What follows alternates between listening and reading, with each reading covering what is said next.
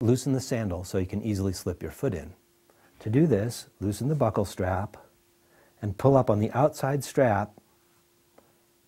1, 2, 3. The straps are now loose enough to slide your foot easily into the sandal. Slide your foot into the sandal and stand up. The arch of the sandal and the arch of your foot should feel just right.